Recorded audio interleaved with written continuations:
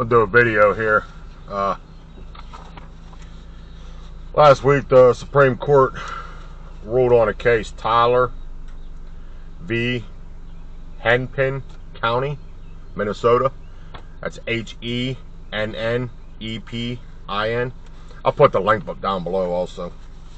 But it has to do with, I felt it's really important to get out to the public because it has to do with property taxes and how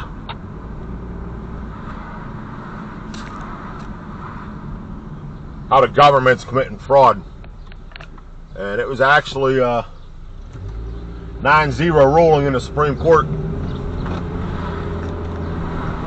that when the government, and this actually is also related to banks on foreclosures too. It may take a little while, but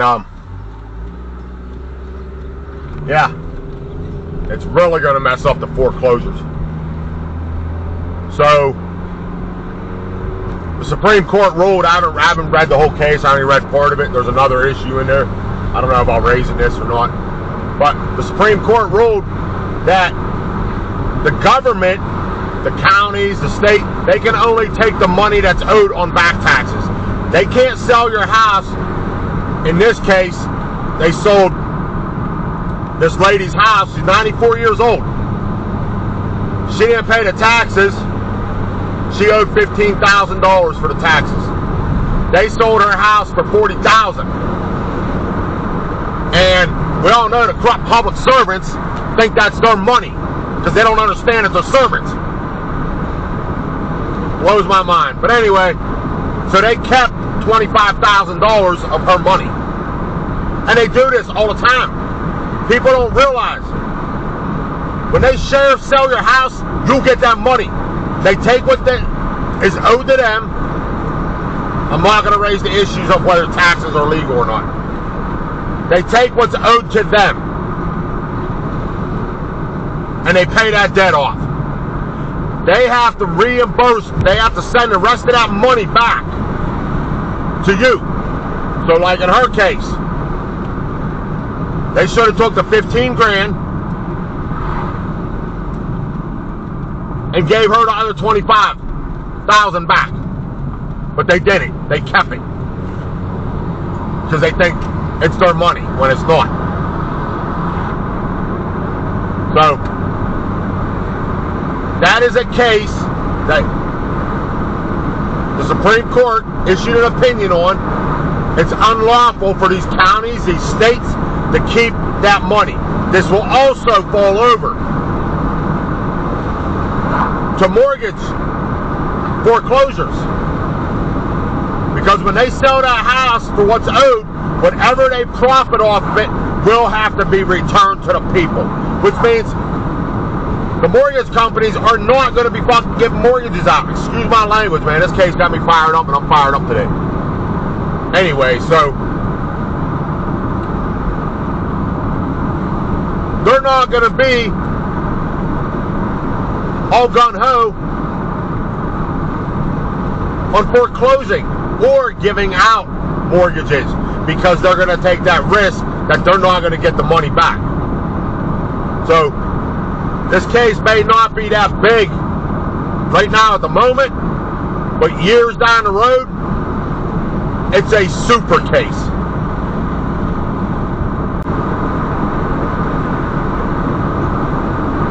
In the case of property taxes, it states in there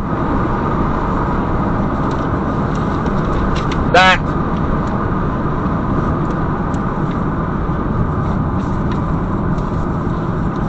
in the law in Minnesota clearly states beneficial ownership. When you look up the term of beneficial ownership, listen to this. A beneficial owner is a person who enjoys the benefit of ownership even though the title to some form of property is in another's name. This is what that case will be used for. if you can be used for. Beneficial ownership means the deed is in your name, but you don't own the property. The state does. Because you registered it. When you registered that property with the recorder of deeds, you gave them the property. That's where they get to tax you. It's a big scam. It's a big fraud. Okay? Where else do they tax you for your property? That's your property. Under the 4th Amendment, they need a warrant. But yes, I'll link that case down below. And please, get this case out to as many people. I don't want to see people losing their homes on taxes because the government's scamming them.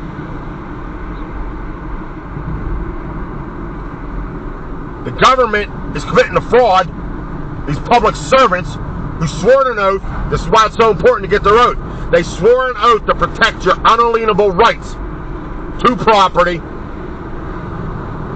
and then they're taking it and keeping all the money, all the proceeds from it, and using that to put in their pocket or whatever. It sure as heck ain't to use for the public's interest.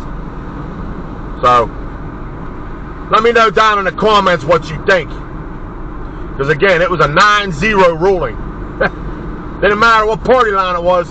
They all said it's unconstitutional to keep that money. That the government can only take what's owed, and that's it. Have a good day, people.